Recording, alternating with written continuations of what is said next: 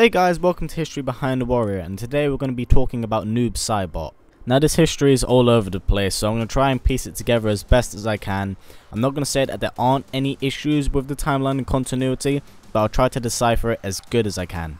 Pre-Mortal Kombat. Noob Saibot's real name is Bi-Han. Bi-Han and his younger brother Kuai Liang were kidnapped as children by the Lin Kuei. The two would be trained up by the Lin Kuei to become the world's best assassins, with Bi-Han taking the name as Sub-Zero and his younger brother taking the name Tundra. The reason why they both have ice related names is because they originally come from a cryomancing village, and as such live up to their ancestors' legacy as being cryomancers themselves. Although the two of them were forced into the Lin Kuei, they'd trained there for so long that was the only place they called home. The two would train and then begin climbing the ranks of the Lin Kuei, with Bi-Han arguably being one of the strongest ones there. Mortal Kombat mythologies. With Bi-Han still under the name Sub-Zero, he had a reputation for being one of the best thieves and assassins in the Lin Kuei. His talents were recognized by a Netherrealm sorcerer known as Quan Chi, who wanted to hire Bi-Han to find the ancient scroll in the Shaolin Temple. Sub-Zero would accept this mission and travel to the Shaolin Temple to get the scroll. Unknown to Sub-Zero, Quan Chi had also hired Hanzo Hasashi of the Shirai Ryu clan to also acquire the scroll. Sub-Zero managed to push his way to the chamber where the scroll was. As Sub-Zero was acquiring the scroll, Scorpion would appear and a violent battle would ensue between the two. This battle would end with Sub-Zero brutally murdering Scorpion, in which he would then leave with the scroll. Bi-Han would return to the Lin Kuei Mountain Fortress to hand in the scroll. As a thanks to the Lin Kuei Grand Master, Quan Chi would promise him that he'd bring about the absolute and utter destruction of the Shirai Ryu. Quan Chi would also reveal to Sub-Zero that he was responsible for hiring Scorpion, and this didn't settle well with Bi-Han. Quan Chi would then open up the scroll, which was a map that showed the way to the legendary Temple of Elementals within the Himalayas. Due to Quan Chi having crossed the gods of Earthrealm in the past, he was actually sealed from entering the temple, and this left Sub-Zero to be dispatched and retrieve the amulet. From the moment he arrived, Bi-Han was forced to fight off against incredible odds, such as elite guards, lethal traps, and even 4 elemental gods, one of them being Fujin. Bi-Han was smart and cunning enough to overwhelm all the enemies that were in his way, and eventually went to the chamber which contained the amulet. With Bi-Han defeating the last temple guardian, he had lifted the mystic seal stopping Quan Chi from entering the temple. As Sub-Zero was about to retrieve the amulet, Quan Chi would materialize and take hold of it. Quan Chi then revealed the truth behind the amulet, and that it belonged to a fallen elder god known as Shinnok who was banished to the Netherrealm millennia ago. The reason Quan Chi wanted the amulet was to fully restore Shinnok to his full power, in which he could then begin destroying the realms, unleashing havoc everywhere. Quan Chi would then disappear, leaving Sub-Zero in the chamber alone. Bi-Han would then be approached by Raiden, the god of thunder and protector of Earthrealm, displeased with Sub-Zero and his clan's arrogance. Raiden commanded Sub-Zero to recover the amulet as a god had no domain in the Netherrealm, in which he then opened up a portal. The second Sub-Zero arrived, he was immediately trapped in a prison of souls by Quan Chi. It was during his imprisonment where he came across his undead spectre and arch nemesis Scorpion, who would blame Sub-Zero for the destruction of his clan and family. The two of them would then fight once more, with Sub-Zero once again beating Scorpion and retreating. As Sub-Zero escaped, he would fight 3 of Quan Chi's underlings, being Kaya, Serena, and Jataka. Sub-Zero would kill Kaya and Jataka but spare Serena. He then set his eyes on Quan Chi's fortress and confront the deceiving sorcerer. Quan Chi revealed to Sub-Zero that the only reason he was able to retain his mortality in the Netherrealm was because of the evil that was in his heart and being the ruthless assassin he was known to be. This message would stick in the back of his mind as he fought the sorcerer and defeated him. With Serena assisting Sub-Zero in defeating her old master, she then begged Bi-Han to take her away from the Netherrealm. However, Serena was quickly killed by Shinnok, who had now been powered by his amulet. Using his instincts, Sub-Zero would grab the amulet from Shinnok. He would then turn into a giant demon. It is unknown if Sub-Zero fought the demonic Shinnok, but in the end, Sub-Zero escaped through a portal created by Raiden. After delivering the amulet to the god, Sub-Zero questioned what Quan Chi said to him, and Raiden confirmed it, but reminded the warrior that only he could choose his own fate. It was up to Bi-Han to choose his destiny, but were he to die with his soul still corrupted as it is now, he would descend to the 5th plane of the Netherrealm, to face a terrible fate unknown even to Raiden. Mortal Kombat.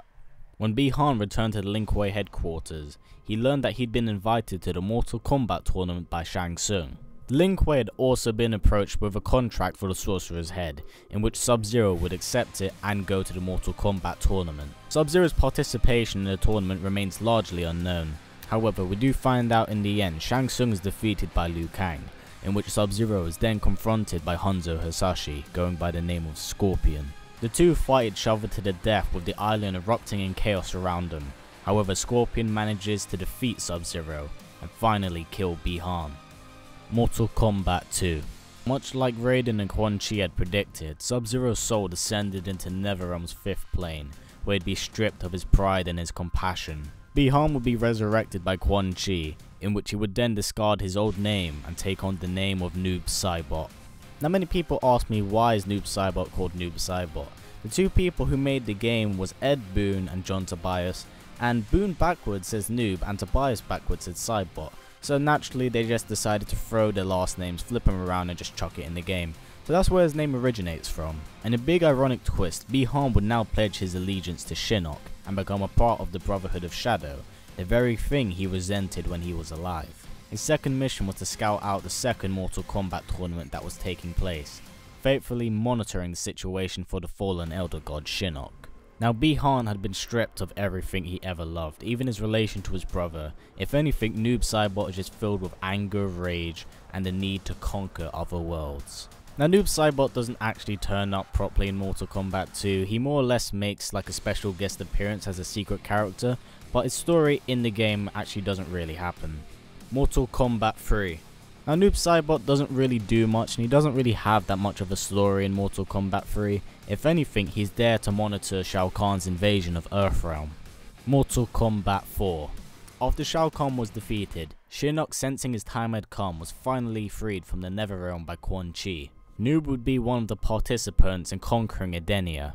Despite the careful planning they had taken to do this, Shinnok would be defeated by Raiden's forces and the Brotherhood of Shadow would then disband. With Shinnok defeated, Noob would return to Outworld and pledge his allegiance to Shao Kahn. A few years later, Noob Saibot would appear during a battle of Edenia and Outworld, in which he attacked an exhausted Goro, mortally wounding him. Mortal Kombat Deception. With Shao Kahn's death and Shinnok's disappearance, Noob Saibot was allowed to do whatever he wished. His goals were to create his own legion of assassins. While searching Shao Kahn's fortress, he came across the decommissioned body of Smoke. Noob Saibot then reprogrammed the cyborg to remain loyal to him and reactivated his nanotechnology, in which he then formed a plan to build an army of cyber demons using Smoke as their template, in which their team was now known as Noob Smoke. As he leaves Shao Kahn's fortress, he is spotted by Sub-Zero and Serena.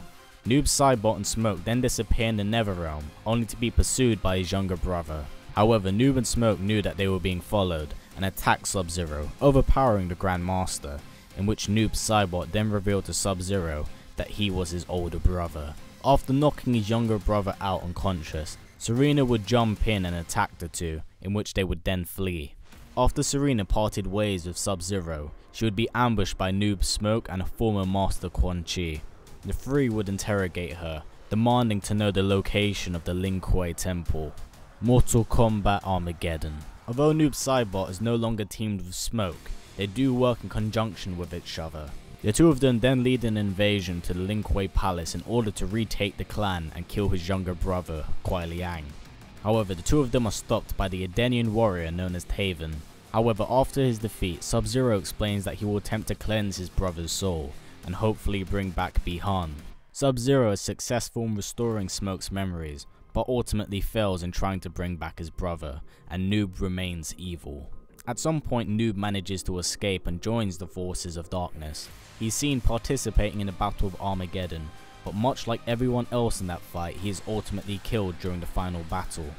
Now we can come to the reboot of Mortal Kombat, Mortal Kombat 9. It's not really explained if Mortal Kombat Mythologies is still canon due to the reboot of the timeline, but I'm willing to just run with it and just say it is. Bi-Han first appears as the original Sub-Zero and is seen in the first Mortal Kombat tournament with two of his fellow Lin Kuei members, Cyrax and Sector.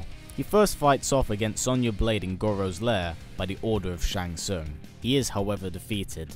Later on in the tournament, he confronts the Shirai Ryu Hellspawn Scorpion, who wishes to kill him for murdering his family and clan. After mocking Scorpion, who responds by dragging Bihan down to the Netherrealm, in which the two of them then fight. Although Scorpion defeats Bihan, he remembers a prior agreement he had with Raiden to spare Bihan's life. However, Quan Chi appears and begins to manipulate Scorpion's mind by showing him illusions of the Shiraryu massacre, as well as the murder of Scorpion's wife and son at the hands of Sub-Zero. Lost in a fit of rage, Scorpion kills Bihan, despite Bihan claiming that he had no knowledge of these events. After his death at the hands of Scorpion, he would once again be stripped of his compassion and his pride, and become Noob Saibot once more. Noob Saibot first appears when the Earthrealm warriors Liu Kang and Kung Lao are looking for Kitana, in which Noob then attacks Kung Lao. After being defeated by Kung Lao, he is then questioned for his identity, claiming he has a familiar presence. However, Noob manages to slip away when Kung Lao is forced to fight Goro. Noob later appears alongside Quan Chi in a desert, where he is witnessing Sindel's resurrection. Noob is later seen alongside Mileena engaging Cabal, who has made a move to attack the Emperor Shao Kahn. However, the both of them are defeated. Noob is later seen assisting Quan Chi in casting a spell to create a massive Solnado. It is here where he confronts his younger brother Kuai Liang, who has now been cyberized by the Lin Kuei. He tells Kuai that he disrespects those colors by wearing them, telling his brother that he is not worthy of the name Sub-Zero, and reveals to his brother that he is in fact Bihan. Kuai Liang's initially shocked and tries to reach out to his brother. However, Bihan initially shuts him down, saying that although they share the same blood, they are no longer brothers, cutting all ties to each other. The two brothers then fight, with Noob being defeated by Kuai Liang. After the battle, Kuai Liang admits that Noob was right. They are no longer family. Not long after his fight with Sub-Zero, Noob is forced to battle Nightwolf. Nightwolf manages to get the upper hand and kick Noob Saibot into the Solnado. It is unknown whether or not Noob is destroyed or not, due to the fact the Solnado is designed to tear apart anything in its way. However, I will remind you, this is Mortal Kombat we're talking about here, so characters can be brought back or they can be left dead forever. And this is ultimately the last we see of the Noob Saibot properly. He does have a few references in Mortal Kombat X and in the comics, however he doesn't play a very large role. Now I also want to give a shout out to one of my friends called Megan to prove that she actually knows a YouTuber, so hello Megan, hope you enjoyed the video. Anyway, back on topic guys, I think Noob Saibot's a pretty interesting character. I think they could have explored a lot more with him if they brought him back and actually did something with him, because they've been doing a lot with a lot of the characters now and rehashing them as revenants, so they're getting quite interesting. Hopefully if they bring Noob Saibot, they might bring him back on the good side and see what they actually do with him. Anyway guys, here's a preview for next week's character. This will be easy. Well, I covered Mileena and Kitana, and it seems only fair that I finish the trio off by finishing Jade. Anyway, I hope you guys kind of enjoyed this. I'm covering a lot more female characters now because my female demographic want me to see me cover them. Sonya's definitely on the table. She'll most likely happen at a later date, but she'll be definitely the next female character I cover. There are another two characters who I want to cover, who are Kano and Rain. These guys are fan favorites and many people want to see them. I personally cannot decide, so you guys in the comments decide who you want. Whoever you see puts Kano or Rain, thumbs up that comment. Whoever gets the most at the end of the week when the Jade episode comes out, I'll finally reveal who won it and who will be on the following week. Anyway guys, as always, please comment, like, subscribe and share this video with all your friends, annoy everyone you love, and I'll hopefully see you guys next time.